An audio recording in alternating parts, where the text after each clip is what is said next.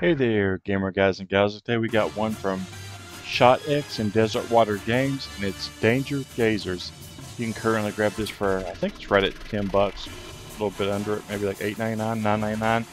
But it's a roguelike top-down shooter, and it actually surprised me. It was a lot better than I expected. Usually I don't get into games like that, but this one you can play it single player or co-op. And every time you play it, it feels different because you can use different relics.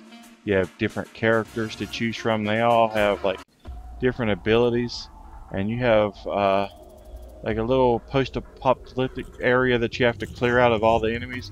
And then once you clear out all the enemies, you'll be able to go back to your trailer there. And right here's the map. You got to try to get to the end where the boss is, and then you'll get a different area. You also have like things right here where you can spin the wheel to get different abilities. You also pick up different weapons and stuff throughout the levels.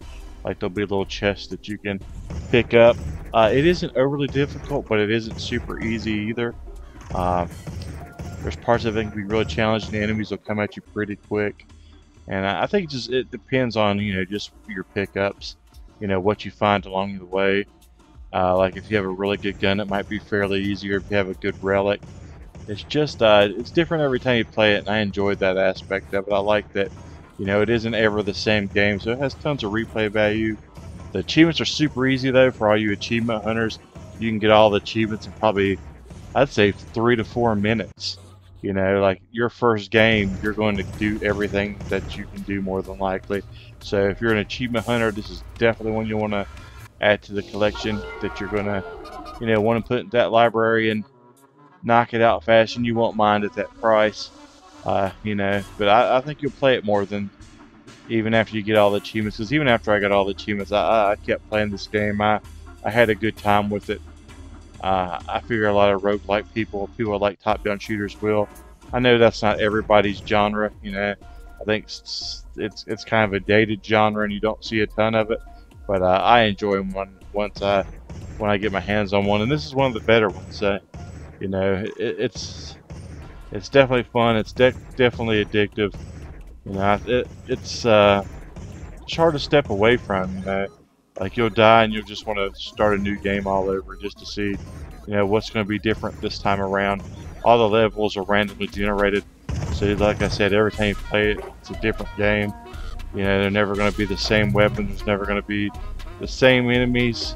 They might be the same looking location, but the map will be laid out different. So every time you play it, it's just a different game, and that's pretty cool. So check it out. Let me know what you think about it. Hopefully you enjoyed it as much as I did. Like I said, it's not great. Don't think that it's like an amazing game, but it is a good game. It is fun. It is addictive. It is a good way to spend an evening. You're gonna play this for a few hours, and you're gonna enjoy your time with it, and then you're gonna get all those achievements and pad the gamer score. So it's definitely worth it in that aspect. So thanks for watching, guys. Thanks for support. Please like and comment, subscribe, and all that good stuff. Let me know in the comments if you've played this yet and what you think about it. But I'm gonna give this one a 6 out of 10. And it's just a fairly good score right there in the middle. Nothing amazing, but definitely not a bad game either. It's an entertaining, fun game that you won't mind sinking evenings into. So thanks for watching, guys. Until next time, I'll see you in those leaderboards.